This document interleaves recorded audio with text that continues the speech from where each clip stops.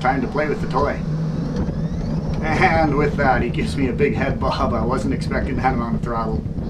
Kevin chose this car because he wanted something to take to conventions and to trade shows, and he wanted an open frame car that made it easy to point to the components and talk about the various things that go into making this car. And if you haven't had a chance to see part 1 through 3, I recommend you go over there and take a look. It talks more about all the things that went into this build. Now, Kevin's only drove this car about 40 miles. I think it's mostly just test drives. He's only hit the throttle once. He did a 0 to 60 in 4.6 seconds. So we're going to go out there and try and see if we can beat that today. Okay, here we reset the draggy tool. It's a GPS little component that allows you to get your drag times.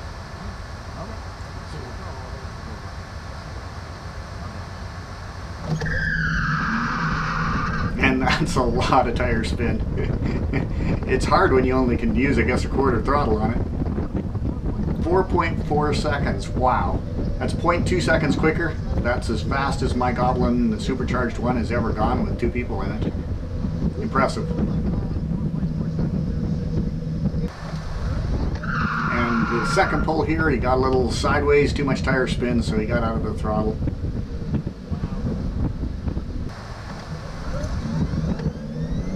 Nice. Okay, so this pull, no tire squeal.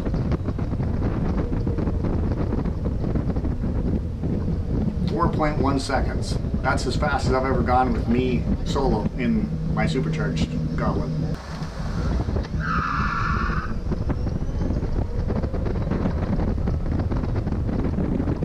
A little bit of tire squeal, not bad though.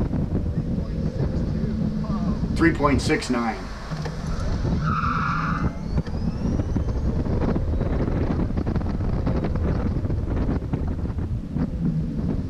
3.39. Wow.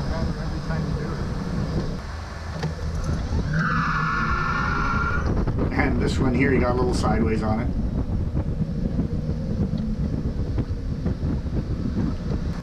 Now later on our drive home, my GPS decided to sync with the skies, so my camera started recording the speeds and the G-forces, but I would have really liked to have it earlier when we were doing the hard pulls. But I didn't know it'd take 8 minutes to sync. He did hit the brakes here once and get a 1G stop out of it momentarily, but he's not really trying anymore.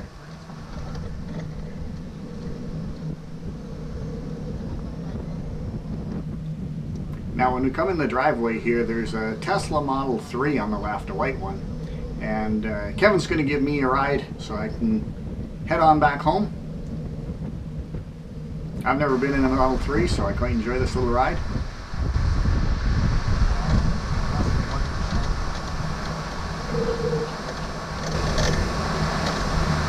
Travel back to 1985. Wow, 88 came quick.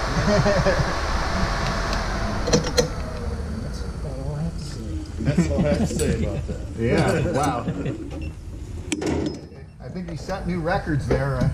What did we get, a 3.3s? Yeah. It's a little rocket ship. Shouldn't it tell us? Yeah, it will. It'll have them all. It really comes down to how well can you feather that throttle, because the back end will scoot it. At any point during that 0 to 60, I think you could have got carried away. And on one of them, I went all over the road. yeah. Oh yeah, I'm going to record your little toy here too, because I've never been in a 3 before. This one is the fastest Model 3. Okay. So my friend has a Model 3 Performance Edition. He wanted to drag race it. So go to the drags here in Tucson. Well, so that's Model 3 Performance versus Model 3 Performance? Yeah, but I knew that if I changed my wheels to lighter wheels and smaller diameter, I can accelerate quicker. So I got new wheels and tires. You want to beat Went to the track and smacked at least by, I did an 11:35, I did 11.3. Okay. So, no, he did 11.36, so I beat him by 0.06 seconds. The Tucson turns out to be really good for EVs because of the altitude. The density altitude is such that it's less drag through the Oh, okay. Yeah. So you get better numbers. Yeah, we don't care about the cold air for the engine. Right. There's no engine, but we care about punching through it as least drag as possible. And Tucson, all the records are here. If you look at the drag times, it's called, look at a Model 3 Performance Edition. All the times are Tucson. Okay. Have you posted your Model 3 since you... Yeah, number one on the list. Yeah, okay. You modified the wheels so you could get up a little higher on the list. So the guy from Drag Times has a Model 3 Performance. He's like, I'm going to get new wheels and tires. I just think that helps, but it's Tucson. Yeah. You got to be good too. I've been learning to tune my engine, and I had the thing running just as good as new, sort of a deal, during the summer. In wintertime, I took out my draggy and I was trying to get some times, and it is terrible. Okay. And I look at my air fuel and I'm running rich as can be, and I'm like, this thing was tuned perfectly. What's happened? Yeah. Have I lost a sensor or something? So I pull the codes and then I start looking at it. It's like, oh, winter, denser air. I'm going further down the chart than I ever have before. It's never been tuned to run up these air densities. So what are you using as an engine controller? You're not using a stock? I am the stock GM controller, but HP Tuners hacked it so you can now modify those numbers. And the Goblin, I mean, Lonnie sells it with a really short intake, a really short exhaust that's been opened up. And it does. It didn't run as well as it was designed. Like the Chevy programming isn't quite right anymore for that car. I was out 15% in areas, and that's quite a ways to be out for. Yeah.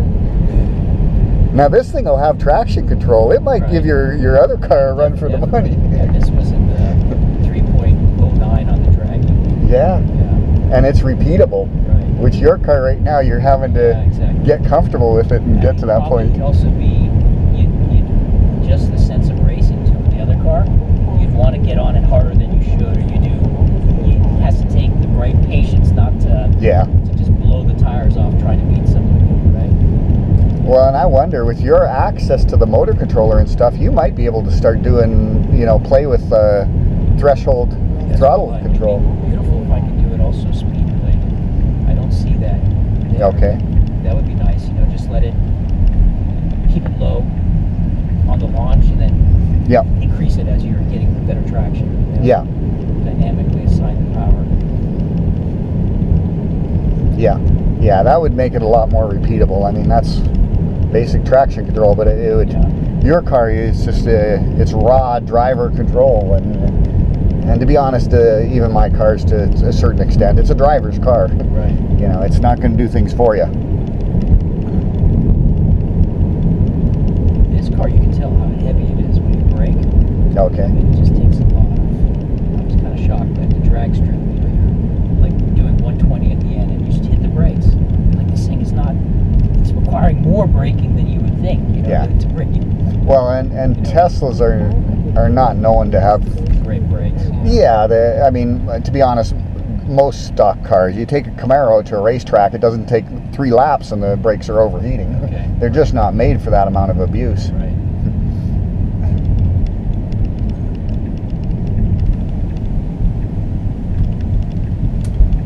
Okay, that's the end of my ride, so Kevin's going to be dropping me off here shortly.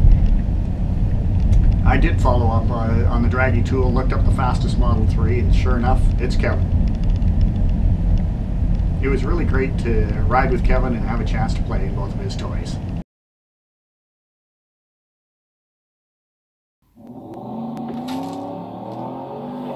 $30, $60,